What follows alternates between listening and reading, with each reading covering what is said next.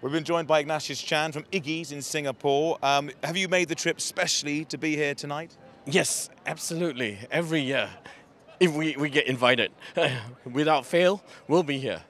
Why is it such a must-go-to event in your calendar? I think it's the opportunity to mix with a fraternity of very, very like-hearted but professional chefs, people who love food, and get together to exchange, to talk about what's happening in the food scene.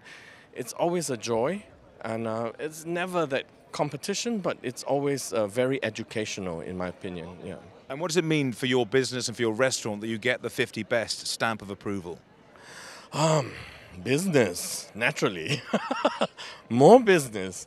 And the painful part is that once you've gotten in, you don't want to get out. But to stay in there, it's a seriously challenging, tough job.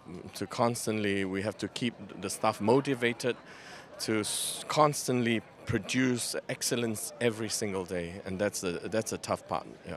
Iggy, do you wake up every morning and go, if we produce a bad souffle, I'm not sure, actually it's not your kind of cooking, is it? But if we produce a bad dish, I won't be in the world's 50 best. Does that drive you and your team on every single day and every single working hour?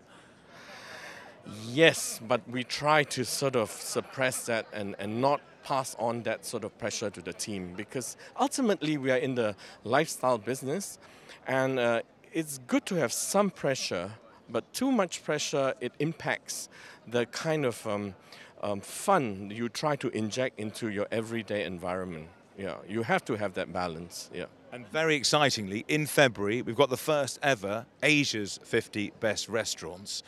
Is that something that's captured your imagination as well? And do you hope that perhaps you could top the list? Oh, topping the list is not important. I think it's important to profile a lot of very diverse Asian restaurants that are not picked up by the world's 50 best. And this is a great opportunity to be able to propel many of these fantastic restaurants in Asia into the world 50 best, I think. And do you think your name could be on the title of the world's best restaurant this evening, or do you think it's something that's perhaps a few years away yet? We won't dare think about it. It's not in the radar. We're honored to be part of the 50 best and never thought about the best. And I don't think that's important for us. Yeah. Iggy, good luck tonight. Thank you. Thank you for making the journey from so far away to be here once again. Enjoy your evening. Thank you.